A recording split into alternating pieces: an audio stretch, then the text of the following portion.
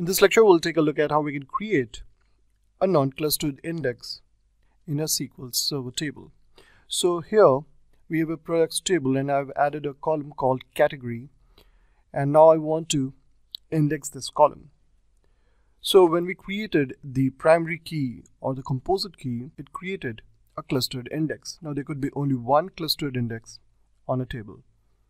So the remaining ones, like the other indexes that you create on columns, will be of type non-clustered. Now non-clustered index is basically a data structure that improves the speed of data retrieval from tables, and this basically stores data separately from the data rows in the table.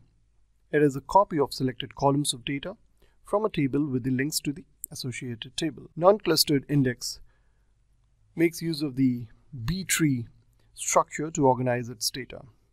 So without going into more nitty-gritty and the theoretical aspect of it, let's see how we can create one over here.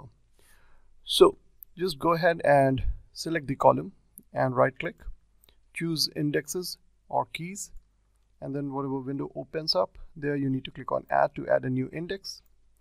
Here you can give it a name, like I can give it as product category. So this is the name of the index. This is the column on which I want to create the index, so I'll say category, and the order is ascending. Click OK. And that is all that I need to do over here. I can say close now, and if I go ahead and generate change script, I'll be presented with a non-clustered index creation script. Here you go. So it says create non-clustered index, then the name of the index is IX, which is used for index identification, IX underscore. It's not mandatory to have it, but it's just a convention.